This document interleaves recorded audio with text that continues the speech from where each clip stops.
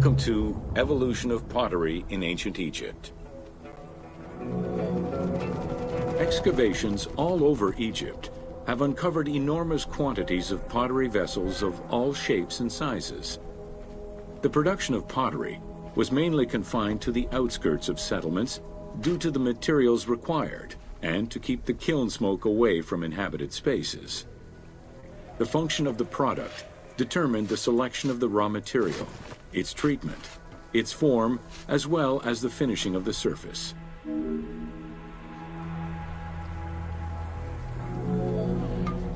Pottery was essential to ancient Egyptians' daily lives. It was used in all aspects of life, from the storage of grains and liquids to containers within the tombs of necropolises.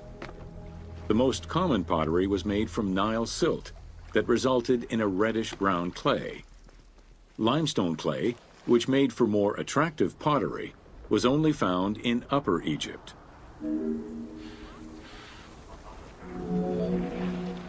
Early pots were made from pinched or coiled clay.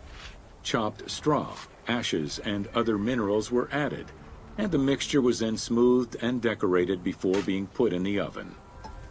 Pots were fired in bonfires or enclosed within a brick kiln.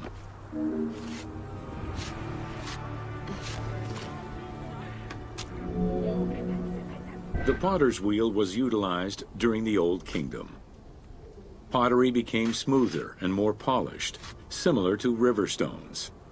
It was decorated primarily in pigment, with the black color achieved by exposing it to smoke.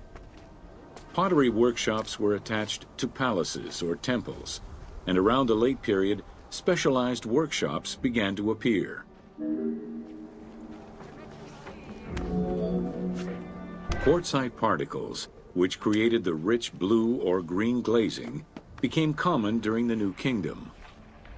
Mediterranean motifs and tin-based glazing came with the Greco-Roman era.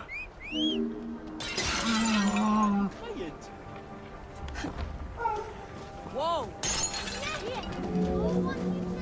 Potsherds could be found anywhere and were the most common canvas for writing or drawing, in comparison to the more expensive papyrus sheets. Named after their Greek description, ostraca contained daily life records, letters, or could be drawn upon. Artists drew sketches for temples and tombs, or simply for leisure.